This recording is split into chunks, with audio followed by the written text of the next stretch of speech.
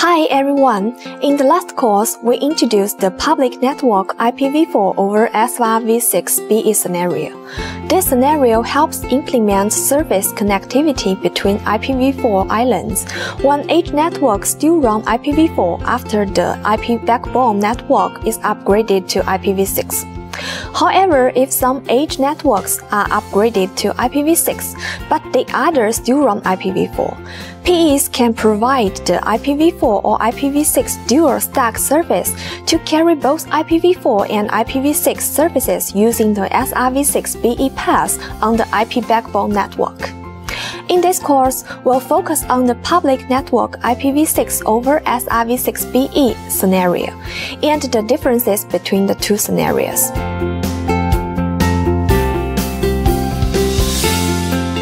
The networking solution is similar to that in the public network IPv4 over SRv6 BE scenario.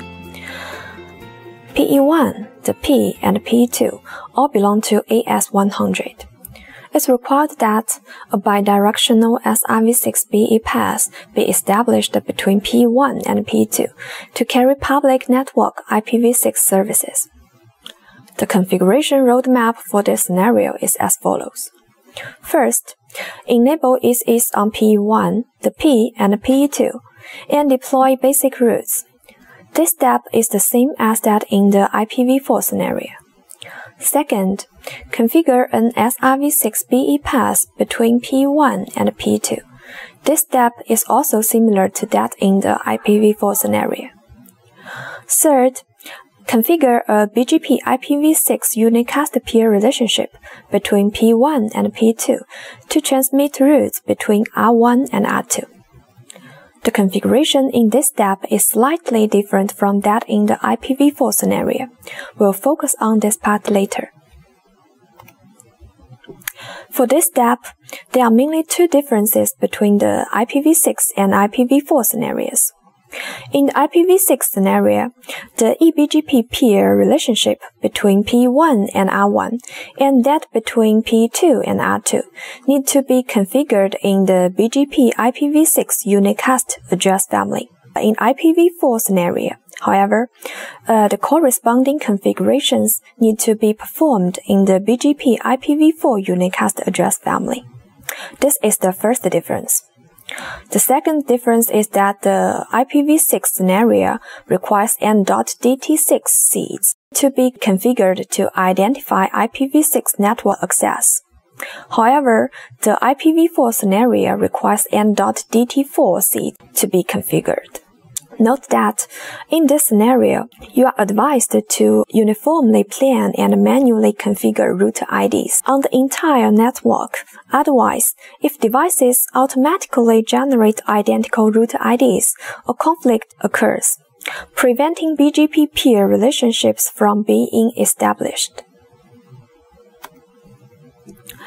After completing End.DT6 SID configuration, check the local SID tables on PE1 and PE2. The command output shows that the SID type is End.DT6 in this scenario. In the IPv4 scenario, however, the SID type is End.DT4. Similar to End.DT4 SID, an End.DT6 SID also consists of a locator and an opcode. Next, let's see how to establish a BGP IPv6 unicast peer relationship between the PEs. Similar to those in the IPv4 scenario, the key configuration steps include adding SIDs to routes, configuring route recursion to SRv6 BE path, and enabling the current device to exchange routes with the specified BGP IPv6 unicast peer. The IPv6 scenario requires these configurations to be performed in the BGP IPv6 unicast address family. In the IPv4 scenario, however, the corresponding configurations need to be performed in the BGP IPv4 unicast address family. In addition, you need to run the peer enable command during BGP IPv6 unicast peer configuration. This because a device is enabled to exchange routes only with IPv4 unicast peers by default.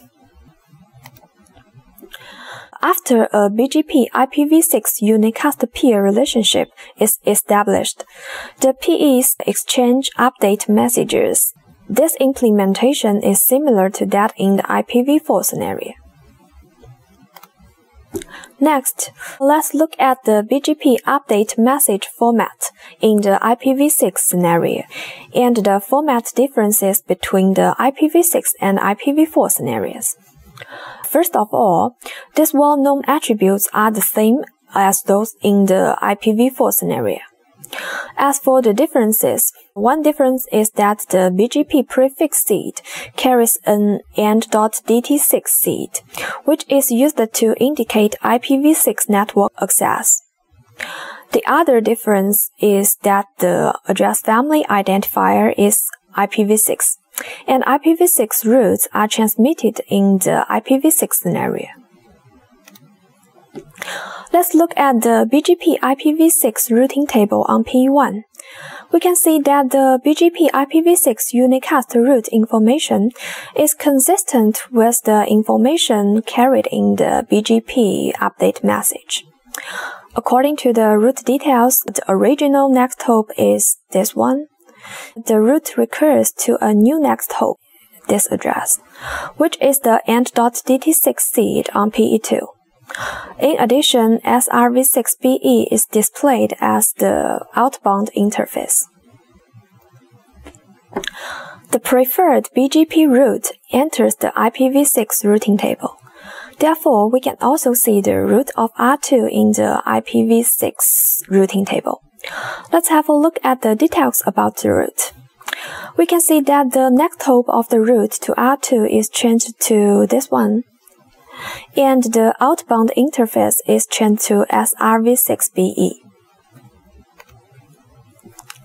PE1 sends BGP IPv6 routes to R1 through the peer relationship, and the preferred BGP IPv6 route on R1 enters the IPv6 routing table. We can see that the IPv6 routing table on R1 contains this route.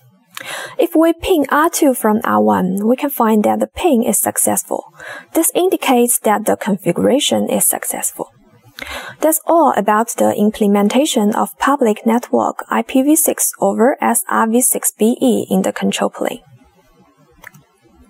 Next, let's look at the packet forwarding process. Let's ping R2 from R1 to simulate packet encapsulation. This example assumes that a packet is sent from R1 and then encapsulated on PE1. The packet sent from R1 is an IPv6 request for which IPv6 encapsulation is performed on R1.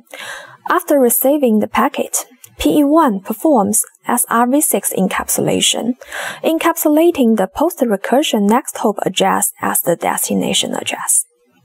The packet information displayed on the right shows R2's ICMP reply packet, whose encapsulation format is similar to that of the ICMP request packet. Public network IPv6 route advertisement is similar to public network IPv4 route advertisement, except that IPv6 routes are advertised in the IPv6 scenario. Although public network IPv6 data forwarding is similar to public network IPv4 data forwarding, there are also some differences. Specifically, in public network IPv4 data forwarding, IPv4 packets are sent and the public network IPv4 routing table is searched for packet forwarding. In public network IPv6 data forwarding, however, IPv6 packets are sent and the public network IPv6 routing table is searched for packet forwarding. In addition, after PE2 receives a data packet in the IPv4 scenario, it finds a public network instance matching the specified End.DT4 SID and searches the IPv4 routing table for forwarding. In the IPv6 scenario, however, it finds a public network instance matching the specified End.DT6 SID and searches the IPv6 routing table for forwarding. That's all for this course on public network IPv6 over SRv6 BE. Thank you for watching.